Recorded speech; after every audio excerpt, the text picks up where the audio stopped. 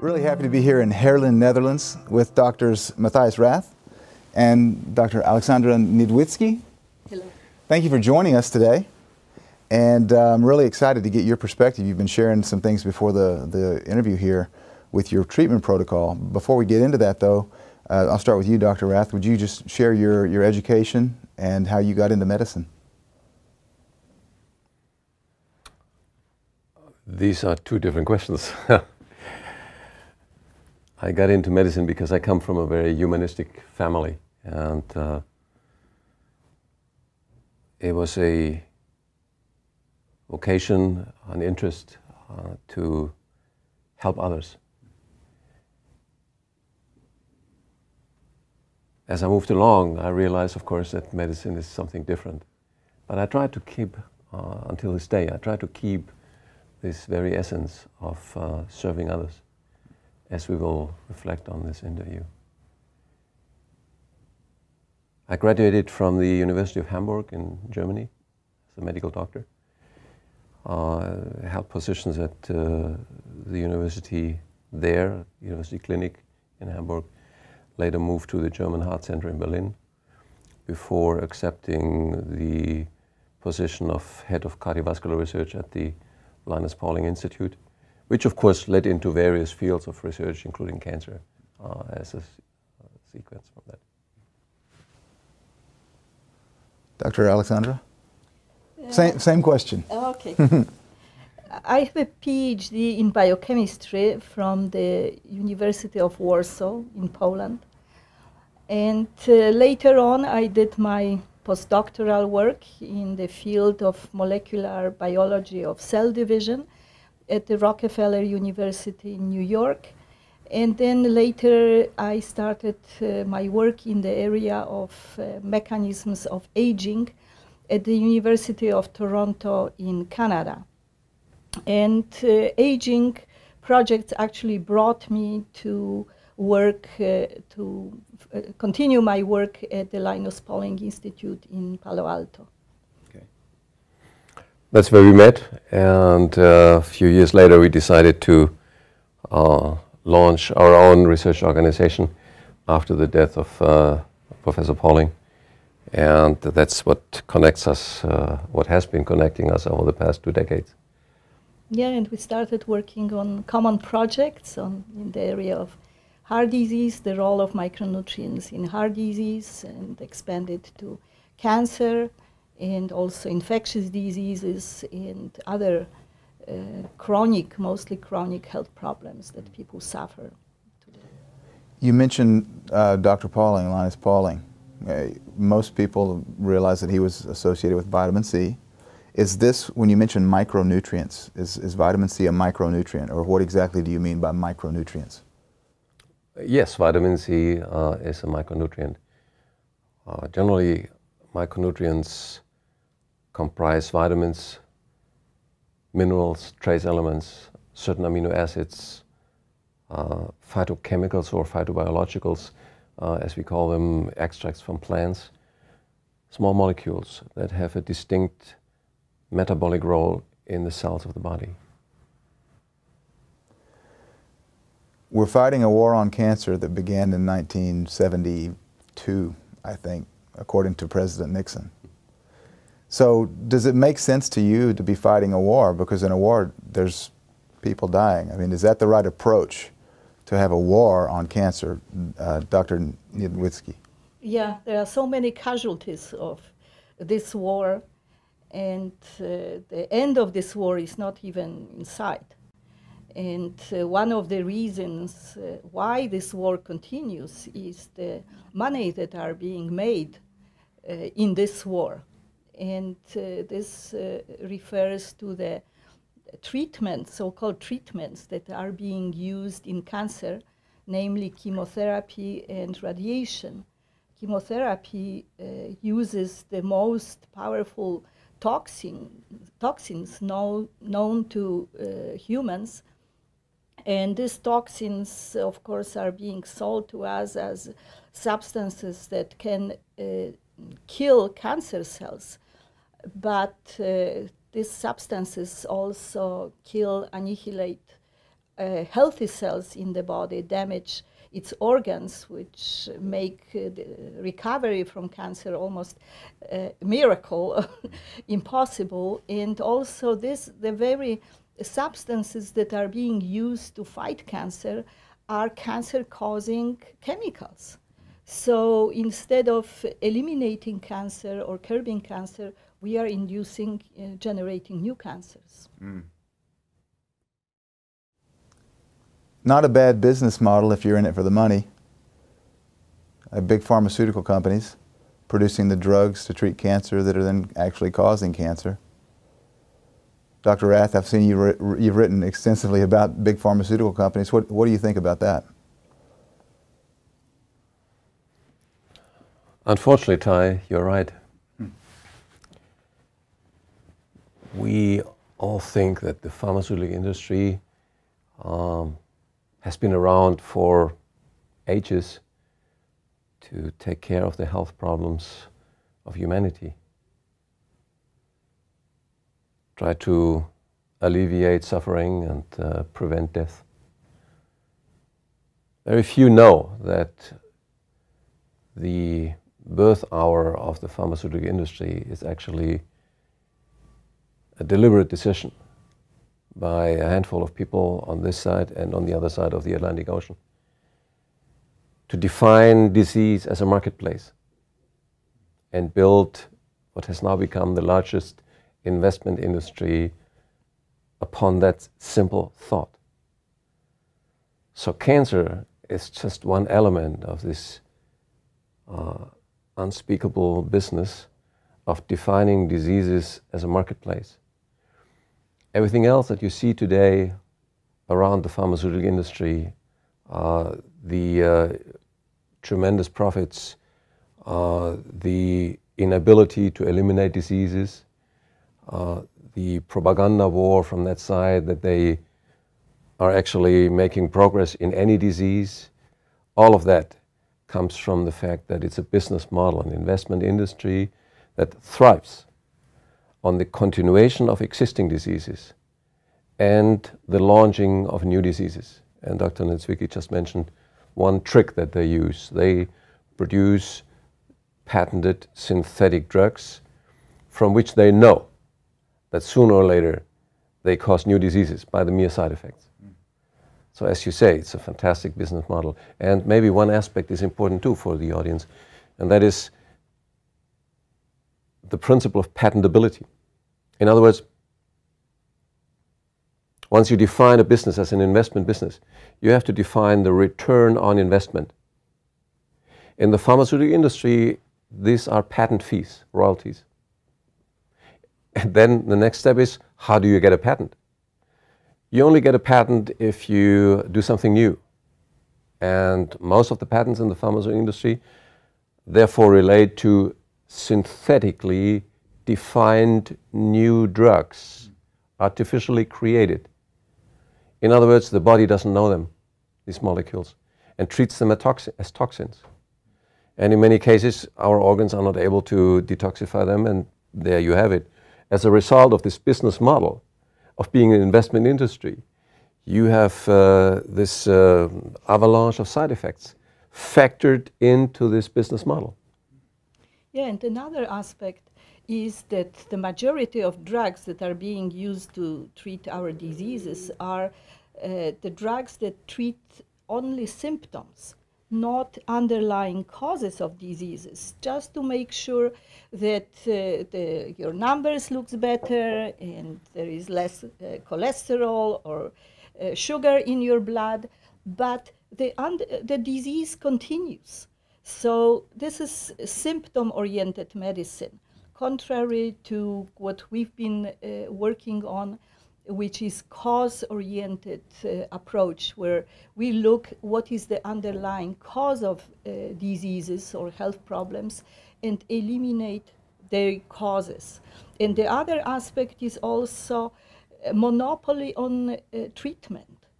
Only pharmaceutical conventional medicine is the medicine that is officially approved and acclaimed, and people who try to find other solutions are have difficulties when it comes to insurance coverage and other problems. So maintaining monopoly on treatment is also one of the ways to protect and grow this business. Because it's an investment business. Yes, of course. Yeah. It's sad that people's lives are being lost because of money, because of the underlying greed of the industry. You mentioned chemotherapy, and Dr. Rath, you just were telling me before the interview, you were recently in Auschwitz, and is it true, I've heard that the origins of the first chemotherapy drugs were from the World Wars, the gases that were used in the World Wars. Is this true? It's very true. The first chemotherapy commercialized by Bayer was actually the same substance that they produced for the German army in World War I. It was mustard gas. It was the replacement of one molecule in this gas molecule from being used as a tool of mass extermination. A chemical weapon is a weapon to kill thousands at one time. And a few years later, this substance turns up as a chemotherapy drug. It underlines again the principle of business. You can produce and make millions by selling weapons to the army, and then when the war is over, you look for new applications of this drug. In this case, the unfortunate decision was taken to apply it for the alleged treatment of cancer. In fact, as Dr. Niedzwiecki pointed out, it is a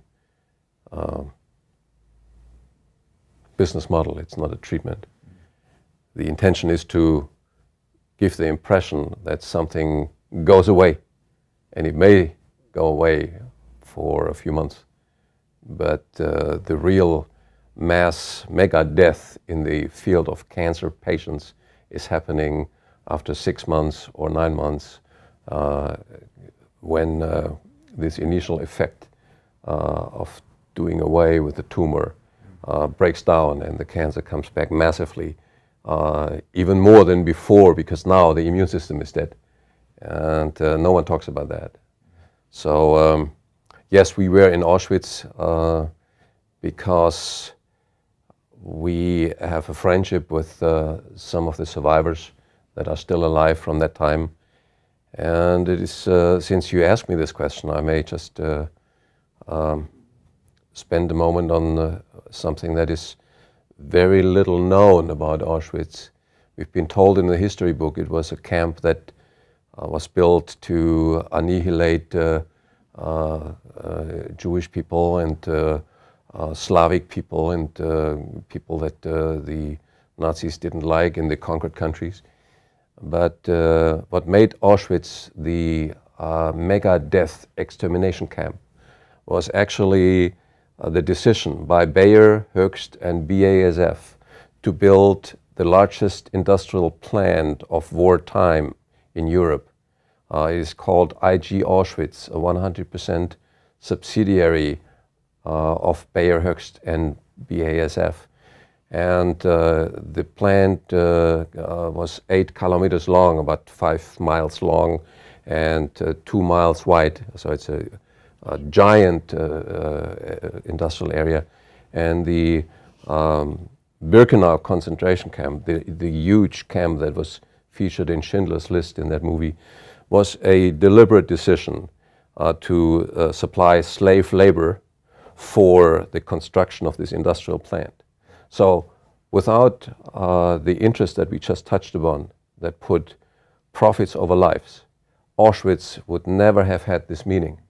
The decision of Wannsee, which was the decision by the Nazis to exterminate the Jewish people, was taken roughly 1 year after the decision of IG Farben to build this plant. So the Nazis used the death apparatus that was already existing because of the slave labor camp being in existence. The chimneys were burning, IG Farben was not taking care of the sick people. After 3 months on average, the people were emascerated, and so they were just put to the gas chamber and shut up in the chimney.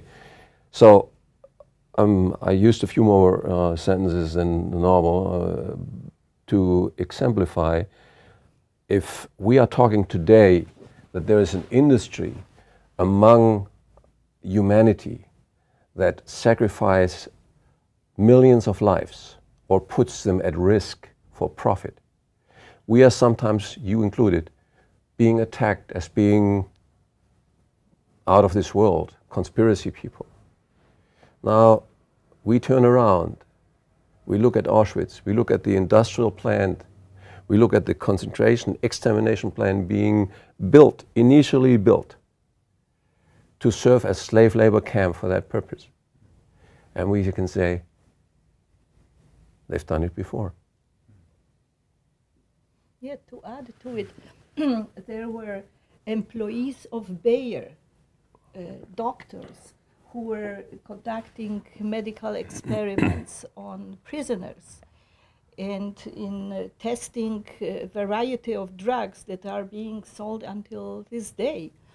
So they were tested on innocent people in the inhumane conditions in the name of profit. And these were not crazy and cruel SS doctors who conducted those experiments. These were employees. These were employees of the pharmaceutical company Bayer.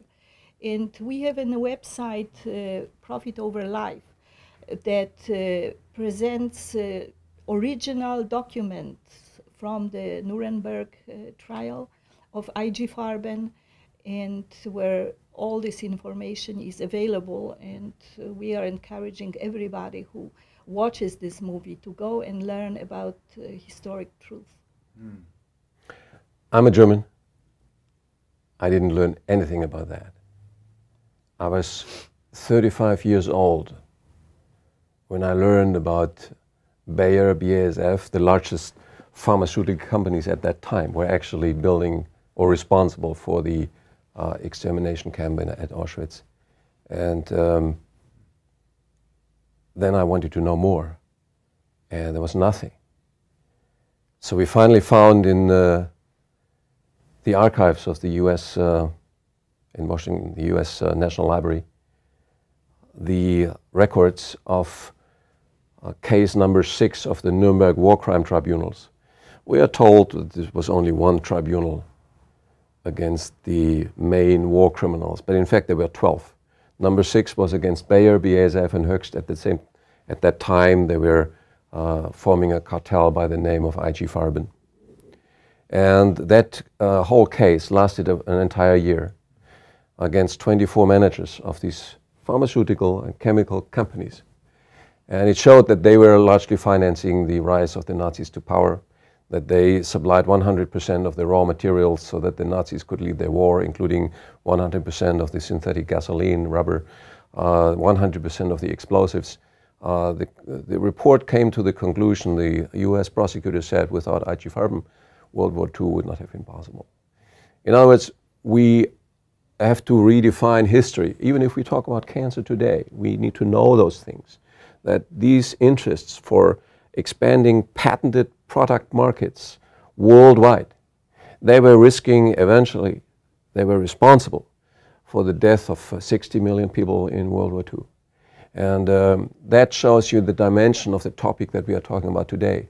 There's nothing, absolutely nothing, that these interests will not do if the profit is high enough, then and now. Yeah, and those activities didn't end with the war and with the Nuremberg process, because the head of Bayer pharmaceutical company, who was sentenced to 6 or 7 years of prison, was released after 2 years, and for the next 10 years he served as a chairman of the board for the same company, Bayer. So there are many other examples. The head of the company, Degesch, that was providing the gas Cyclone B used to gas innocent people, the same, return to his position. But talking about making the connection to our topic today, Dr. Niedzwiecki mentioned Fritz Termer, the head of Bayer, who was sentenced for 6 years in Nuremberg and returned to the position of supervisory board of Bayer, essentially immediately after the war. So a war criminal, a convicted war criminal, becomes head of the largest pharmaceutical company at that time. During the first half of the 20th century, no less than 9 Nobel Prizes were rewarded or awarded for vitamin research, for the benefit of vitamins for human health. In 1963, the German government, under pressure of Bayer, under pressure of then the supervisory board head Fritz Termer, launched what is called a Codex Alimentarius Commission, with the goal to make sure that vitamins and the benefits of vitamins for human health are being eliminated worldwide. So you can see, it is not just you and us talking about cancer. There's a century-long tradition of crime against human health. And when you follow that track, a lot of the things we will be talking about today will become easier to understand for the people that watch this interview. Wow. So they've done it before. It shouldn't surprise us that they're still doing it now. Very true. Yeah, and chemotherapy business is also a wonderful example of multiplicator because the side effects that chemotherapy produces is the reservoir for prescribing other drugs, bone marrow transplants. This is the results of chemotherapy, bleeding from the intestines that requires drug, anti-nausea drugs, and many others, changes in the brain. There is even term for it, it's called chemobrain, because the chemotherapy affects so many organs in the body, and it's the reason for prescribing more drugs. So chemotherapy multiplies the business, and this is why it lasts until this day. It's hard to imagine. It is. It is. But thank you for sharing the history there, because it's really the history that's been rewritten, right? The history that we are taught now is not what actually happened. Ty, if we are not learning from history, and I'm quoting a philosopher, we are sentenced to relive it again. And I wasn't born as a historian. I was a scientist, a doctor. And after publishing this initial new concepts on cancer and heart disease with Linus Pauling, I felt the world will embrace us. They will say, this is great. Fact is, we were being fought for every single advance in natural health. There were more than 100 lawsuits that the status quo, the pharmaceutical lobby, has been bringing against myself, Dr. Niedzwiecki, our research, over the past 15 years. More than 100 times we were dragged into the courtrooms for one goal.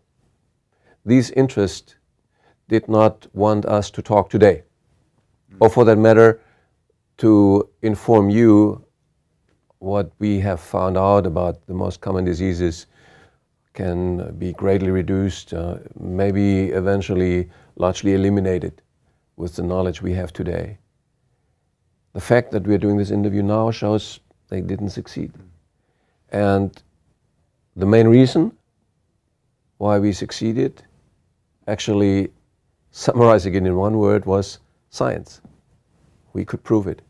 So if we will touch upon the scientific details later on of our research, they have been jacked in more than 100 litigations for their validity, for their truth, and for their use for the people on this planet.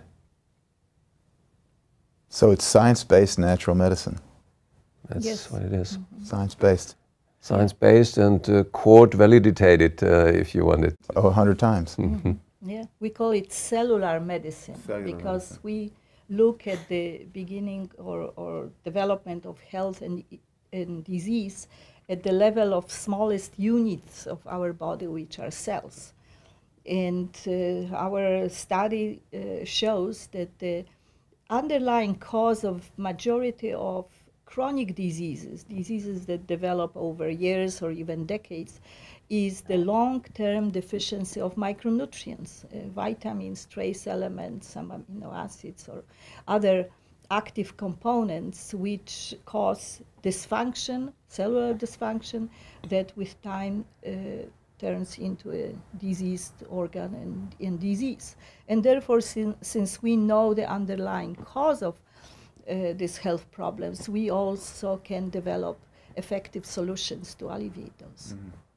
So with cancer specifically, you know, you look over the last 100 years, the lack of micronutrients being one of the causes makes a lot of sense, because look at the depleted soils, the food's no longer food, it's being genetically modified and so forth. It makes sense that we would have a lack of micronutrients in our bodies now. And maybe that's one of the reasons that we've had this increase in cancer.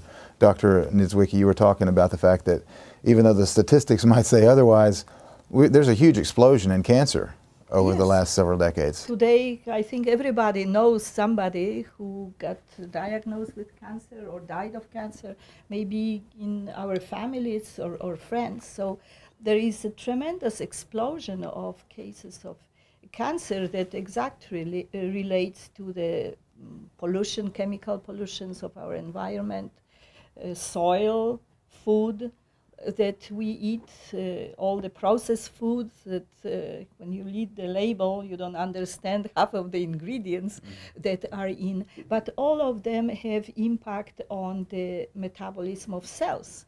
It is known that certain micronutrients, such as, for instance, vitamin C, protects our DNA against the damage that can trigger development of cancer. And many other micronutrients act at the genetic level, and there have been studies showing that micronutrients also help alleviate very many diseases that are of genetic origin,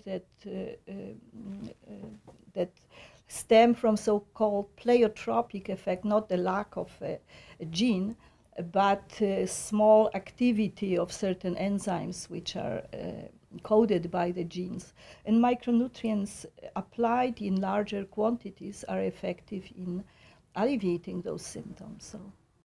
And even in cancer, correct?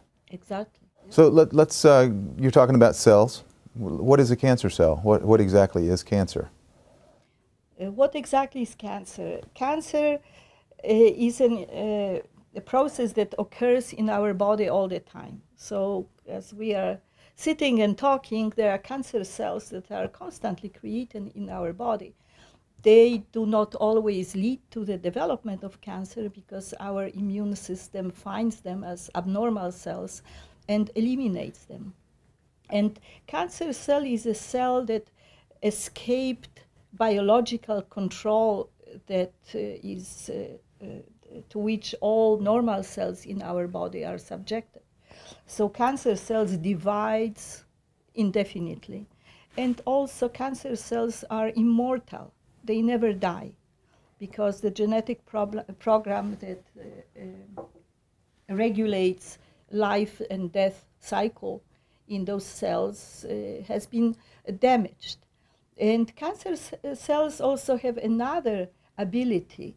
They are not happy in sitting in one spot in our body. They invade our organs, and also they metastasize, which means that they escape to other organs. And metastasis is the most dangerous process of cancer, because 9 out of 10 patients die of metastasis, not of primary cancer. And metastasis is the stage of cancer or process of cancer for which there are no treatment.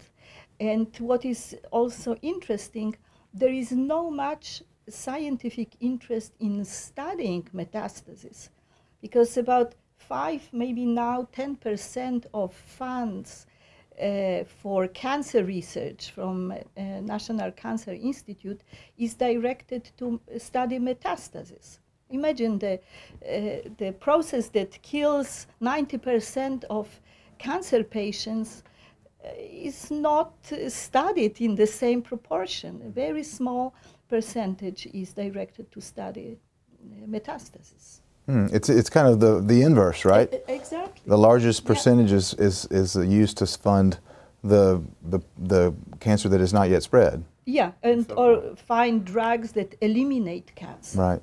And I think it probably goes back, you were mentioning earlier, the difference between treating symptoms versus the cause, right? You treat the tumor, you can get a reduction in the tumor size and everything seems to be happy, but then as Dr. Rath said, it always comes back because you haven't really affected the cause.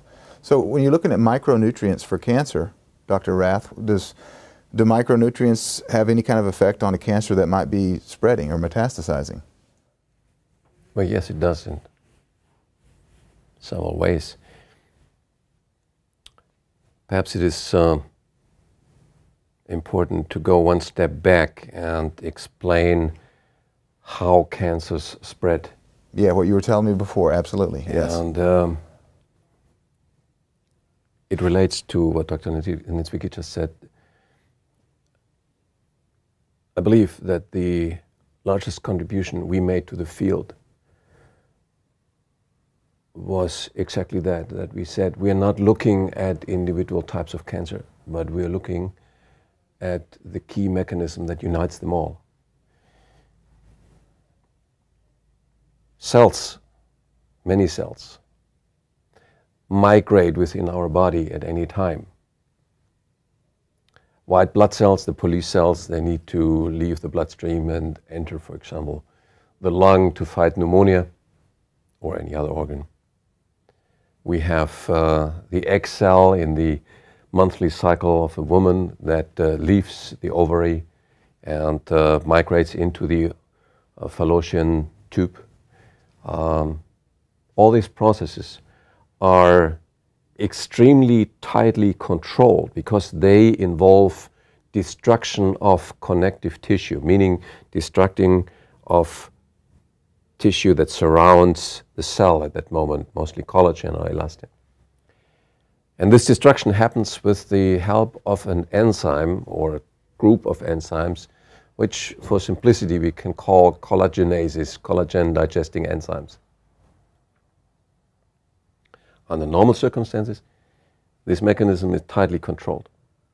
Cancer cells use exactly that mechanism, exactly the same group of enzymes to make their way through the body, to migrate through the body. First in their environment, we call this invasion, so the tumor grows and spreads, let's say, within the organ of the liver. And then ultimately to migrate into other organs, and we call that step metastasis. In each case, it's the same type of enzyme that paves the way of the cancer cell or cancer cells to migrate. It's probably like an expeditionary corps in the jungle with a machete. They pave their way through the jungle. And what we found out is that we can block these collagen digesting enzymes. And we understand today the key micronutrients that are able to do that. Not chemotherapy, natural substances that are able to block cancer cells from doing harm to the body. And therefore the approach we are going to talk about a little bit more is not related to an individual type of cancer like breast cancer or prostate cancer. It is a common mechanism that we understand today quite well, and that we have developed and tested a composition of micronutrients for in over 50 human cell lines. In other words, any commercial human cancer cell line that is available currently we tested those micronutrients, and they are effective in each and every case. So we are not just talking about an experience of an individual or a test group of people. We have been working on this for the last 15 years, and Dr. Niedzwiecki has been heading this research and has developed it, the group has developed it in many areas, and I'm sure that you can elaborate on this. Yeah, we published over, I'd say, 100 publications, scientific publications in the area of cancer. And like Dr. Rath pointed out, that our goal was to control the main common mechanism that cancer cells use to spread in the body, to metastasize, but also the same mechanism, which is degradation of connective tissue, is being used in the process of angiogenesis, which is formation of new blood vessels that feed the tumor and support tumor growth. So in our approach, we were looking at the substances, natural components, which from one side can inhibit the degradation of connective tissue, inhibit those enzymes that are involved in destroying collagen and other components, but also the substances which can increase the production of connective tissue, increase the strength and structure of connective tissue in the body. And the group of natural compounds includes, of course, vitamin C as the essential nutrient without which collagen cannot be produced in our body, and humans lost the ability to produce internal vitamin C, and also several amino acids and plant extracts and some trace elements. So this is the group of natural compounds that work together in the synergy. And all our work also in other aspects of health includes application of several micronutrients working in synergy. So our studies have shown that this composition of micronutrients is effective in inhibiting key mechanisms that cancer cells or cancer uses in our body. So these micronutrients can inhibit proliferation or growth of cancer cells, inhibit formation of tumors. They can also inhibit the invasion of cancer cells in the tissue. They are effective in inhibiting metastasis. We tested in several cases the metastasis can be inhibited by 70 up to 80%. And also they are effective in inhibiting formation of new blood vessels that feed the tumor. Interestingly, this natural mixture of natural compounds is also able to work at the genetic level in cancer cells and convert them from cells which are immortal into cells that start dying. And so these micronutrients can induce natural death of cancer cells called apoptosis. And we also published lots of studies supporting this type of finding. So if we can, what is the beauty of using nutrient synergy is that several mechanisms that are involved in certain pathology can be affected at once, making, in case of cancer, more difficult for cancer cells to escape this control. We have, mostly here in Europe, more than 10,000 patients who are using this synergy program, and some of them have survived the predicted death now for 15 years. We have X-ray documentation of many of them, etc. And we've summarized this fantastic work that Dr. Niedzwiecki and her team were leading in a book called Victory Over Cancer. So anyone who wants to get more details on what we're just explaining, it is available for free online Everyone can read it anywhere in the world. There are, to our knowledge, to our understanding, there is no more precise mechanism that has been identified as being critical for the control of cancer than the one we just described. There's no program that we are aware of in the field of natural health that is more effective in controlling cancer in vivo in humans. We're not giving a guarantee, obviously. That would be not what we ethically should do. But we know that there are no science-based programs in natural health that are more effective as we speak. Why are we not more outspoken about it? Well, in many cases, patients come to us after they have already done chemotherapy and it didn't work, or they had radiation, didn't work, so they come to us with the hope, now you can give us a solution. But in most of these cases, the immune system has been destroyed. So in those cases, micronutrients are only able to have a limited effect. So what we understand is that in order for having a maximum chance of fighting and overcoming cancer, we need an intact immune system. And that too makes the current approach of chemotherapy so unethical.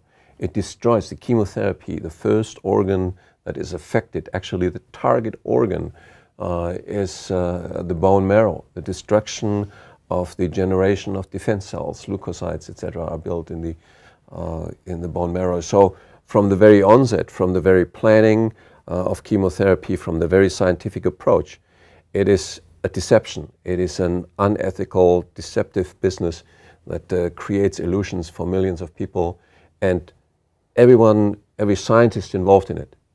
I'm not blaming the doctors. They sometimes don't have the education to go at that length. But every scientist knows that it is a huge fraud. And those who say they don't, they should quit the job of being a scientist. And education is the key for patients, for doctors, for everybody. And this is why we emphasize the importance of importance of education in the area of natural approaches to health. And this is why we make all our materials, publications, education materials free, available to everyone. And if somebody wants to know more details about our scientific work, they should go to our research website, www.drrathresearch.org, where we give access to all scientific work that we published in the area of cancer, and of course in other areas as well. There's an interesting story that shows the transitional time that we are living in. One of our first patients, that's now almost 20 years ago, who went on the program here in Europe, he had lung cancer, and he was given half a year to live and put his affairs in order, and he decided to go on this program, and I think 6-7 months later he came back, and x-ray was taken and there was no more tumor. So the doctor apologized. He said, you know, sorry, you have to come back a week later. We need to repair our machine. It is apparently kaputt, as they say in German. And so the gentleman says, sure, I understand. I come back in a week. And they redid the x-ray. It was the same picture. And then the doctor started to try to find other excuses, because this was a female doctor. She had not seen anything like that. But our patient, he said, well, I don't think I need to come back. I knew I know what I've been doing. And I'm not telling that to add an episode to this conversation.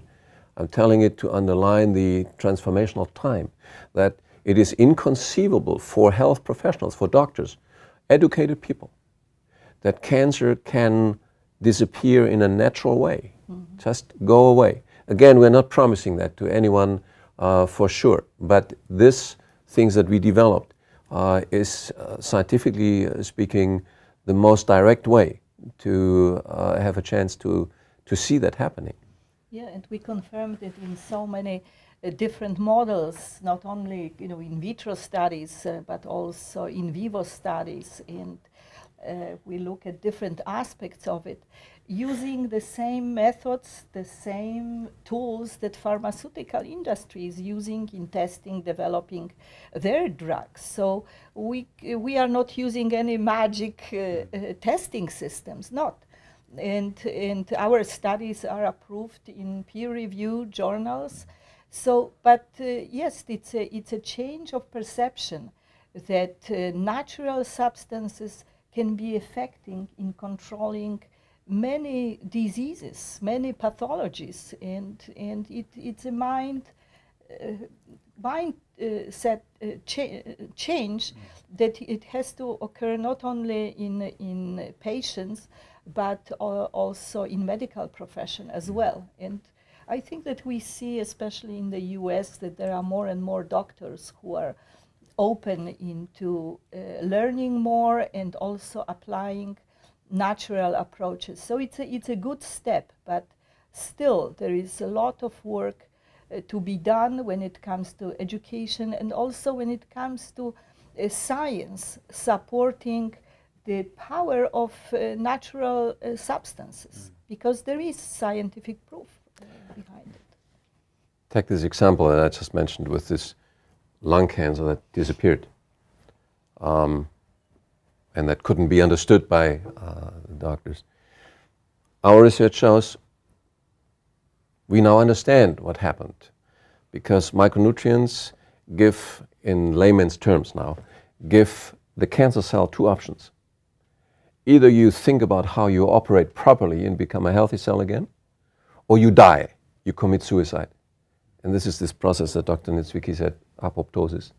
And that happens at a genetic level, and we understand quite a bit about the regulation, how micronutrients go directly to the core of a cancer cell, to the DNA, and challenges the inner sanctum of this cell into this process. Of course, it is not an intellectual deliberation, it is a forced biological interception.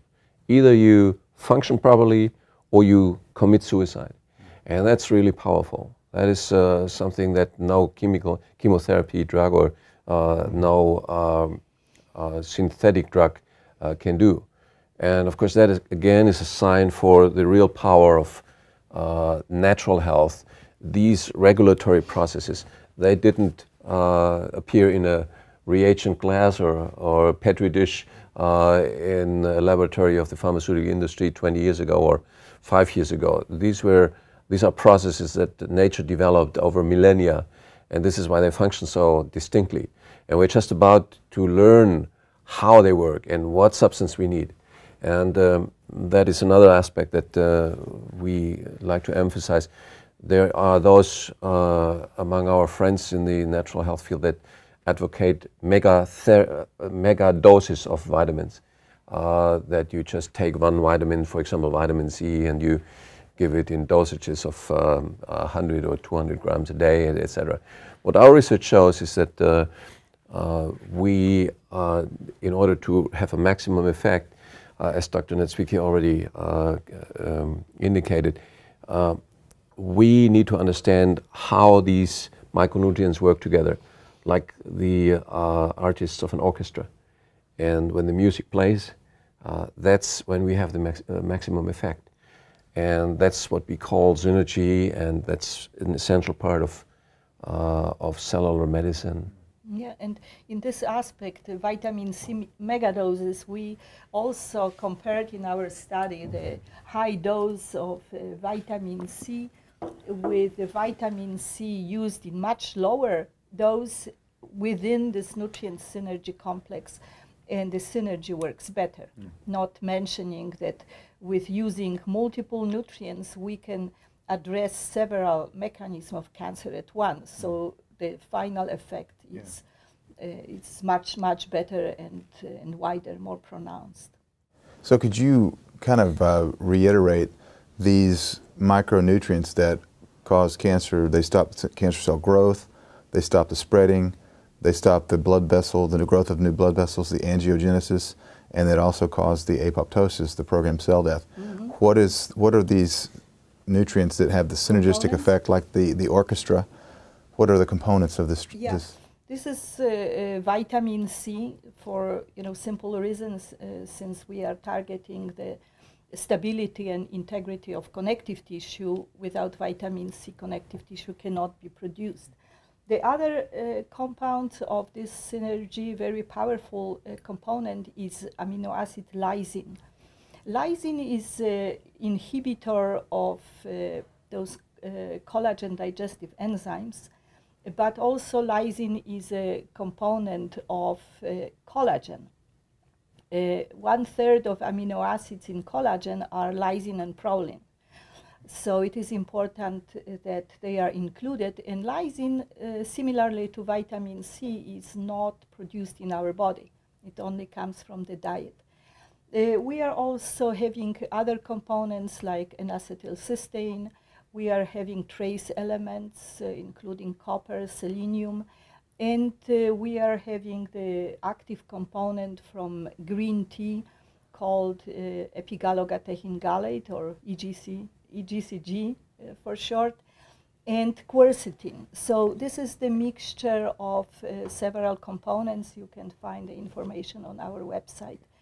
And this is what we tested them. We tested individual compounds, and also we combined them in the synergy. So there are components acting on different mechanisms in our body, including what we see. They also have an anti-inflammatory effect. And what we know from one side, inflammation is associated with cancer, and also long-lasting inflammation is the triggering factor for developing cancer. And these micronutrients are also effective in addressing this important aspect. So this is this pleiotropic effect of micronutrient synergy that we are working with. When we had the first proof of the concept that actually micronutrients are the solution to the cancer epidemic, we were thinking about how to present this to the public at large.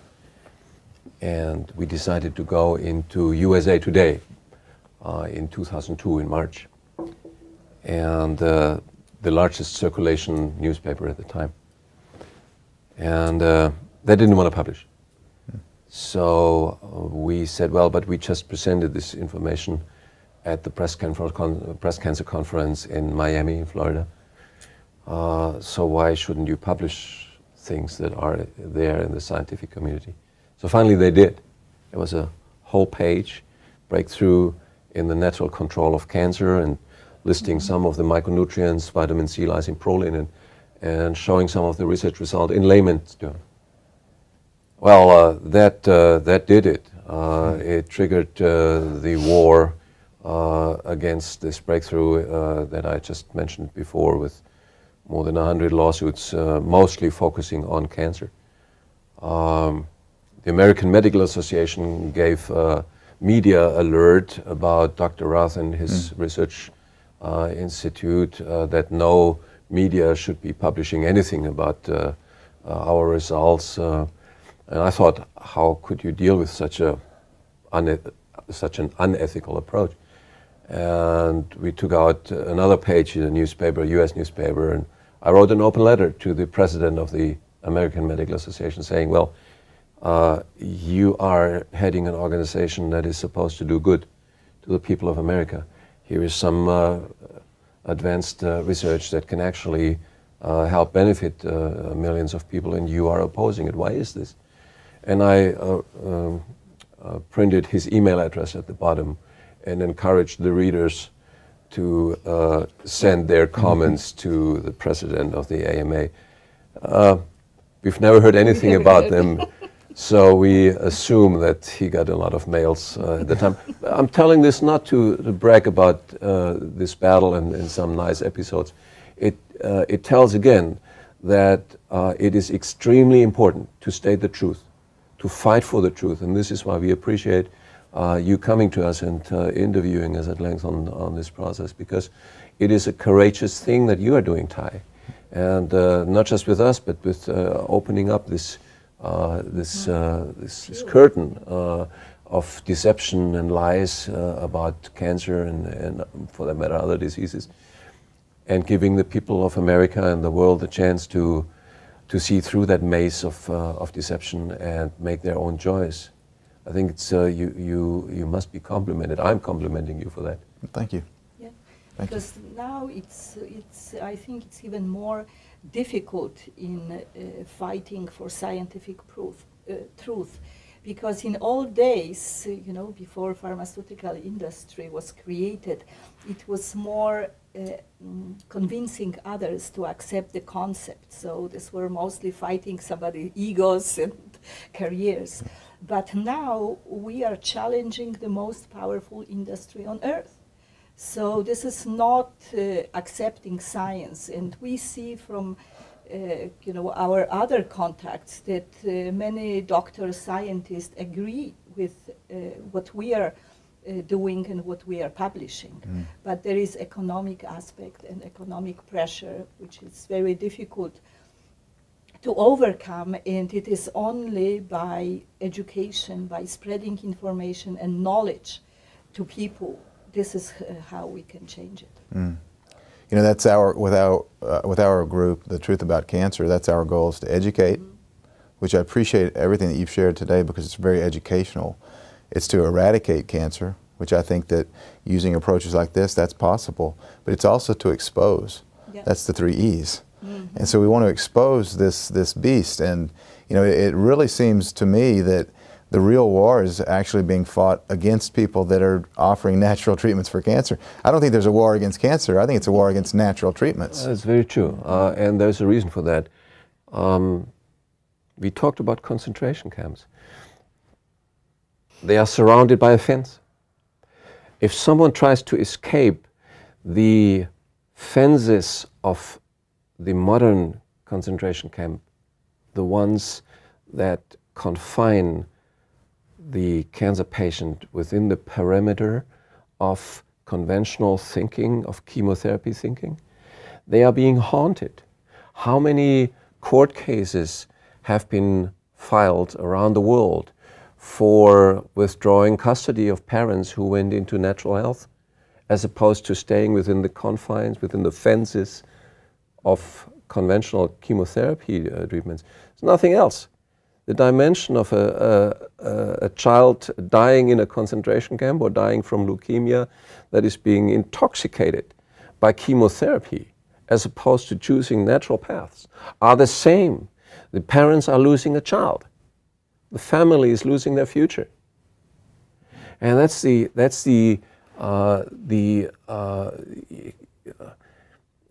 deeper dimension of what we're talking about, that the same interest groups that have proven again and again in the past, namely the pharmaceutical investment business, how ruthless they are still around, trying to fool us, trying to tell us, well, believe us.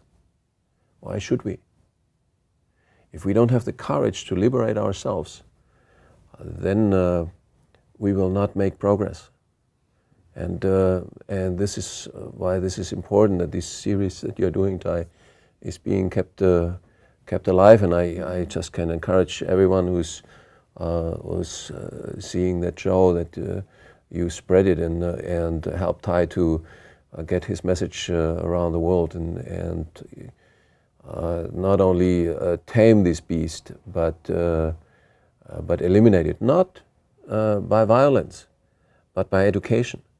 By becoming aware about these 3 E's that you mentioned. Yeah, We need to recognize that the fear is being used in controlling patients, in controlling society.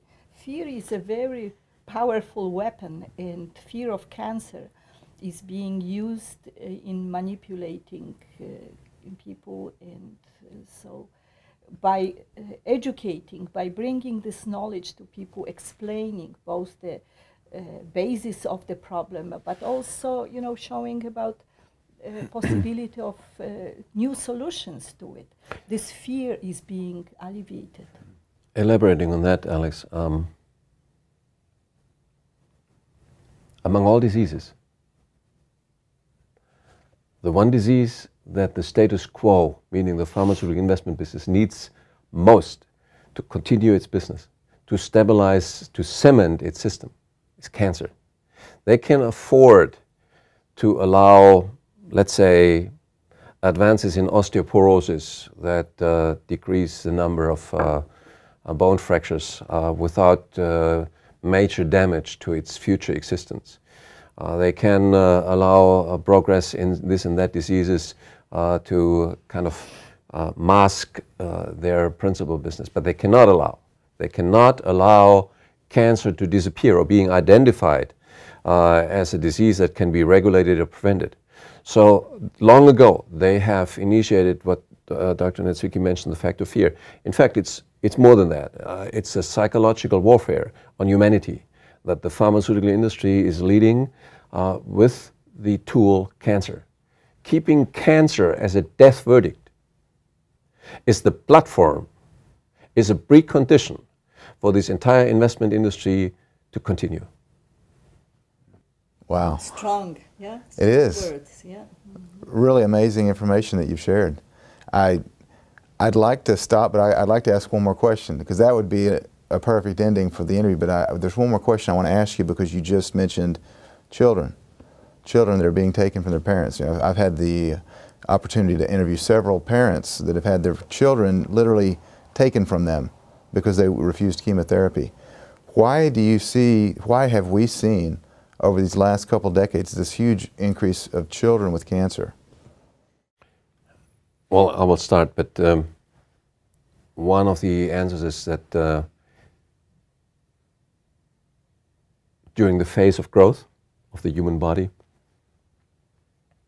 cancer cells divide naturally, they multiply, otherwise we don't grow.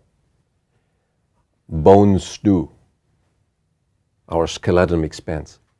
And that's why we have already by natural means the risk that certain cancers are developing as in the juvenile age. For example, osteosarcoma, a typical form of juvenile cancer, develops during the phase of bone growth in the epiphysis, the growth zone of the bone. And then we have this effect that chemotherapy is offered as a solution and actually makes those cancers really explode. We have the fact that by now 42% of all prescription drugs currently offered and sold in the United States, and for that matter in the Western world, are potentially cancerogenic according to US statistics. And so we have by the very means of reacting to the problem of cancer, by the way they do it, by the methods that are being used, we have a very strong reason why there is this explosion. Plus, we have lots of environmental factors, nutritional factors, etc. Pollution, yeah. So the same factors, but like Dr. Rath said, that children are vulnerable because their cells are already in this growing phase. It means that the enzymes that destroy connective tissue are active, and therefore, if there is exposure to carcinogenic compounds, these cells can reprogram and start digesting this connective tissue indefinitely, and other changes occur. So it's a combination of different factors. Well, Dr. Rath, Dr.